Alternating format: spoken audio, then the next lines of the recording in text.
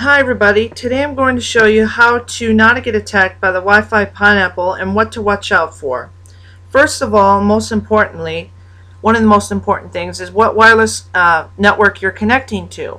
A lot of times it'll say limited internet access or no internet access. I would be careful if it would say that, but sometimes it isn't malicious. A lot of cafes and hotels point all web pages to a landing page before you can get full internet access because they don't want everybody getting free internet access. They want only authorized people that have paid to go in a motel. Usually there'll be a card in the motel that'll have a secret code of the day, and cafes will give you a code for a certain amount of time if you've paid.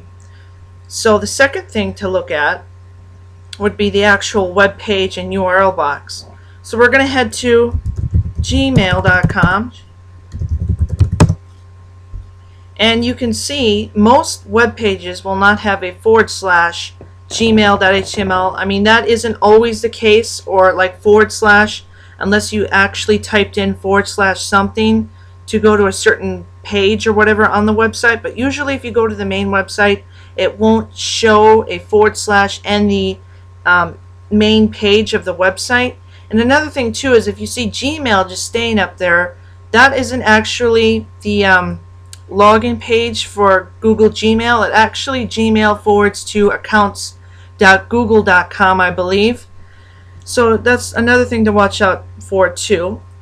And another thing you can look at is if we go to Instagram that I created, a lot of times phishing pages will be badly coded and misconfigured or whatever, and a lot of times you'll see links and a lot of things don't work and a lot of the UI has changed. Sometimes that isn't malicious or bad. A lot of websites change their design, but that's another thing to look at. That would be another warning sign when links don't work and you kind of notice that they're pictures. And one of the last things to check out is what the IP address is pointing to. So open up your command prompt and ping for Instagram.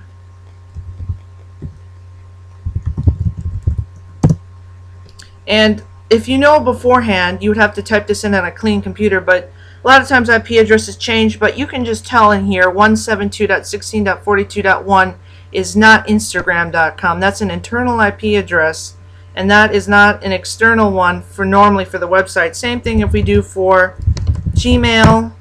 You can see there again, that's the Pineapple's IP address. That's another tip I would look at as looking as a whole. There's not just one thing to protect yourself. You need to be proactive in what wireless network you're connecting to, what the web pages actually look like, and where the IP addresses are going.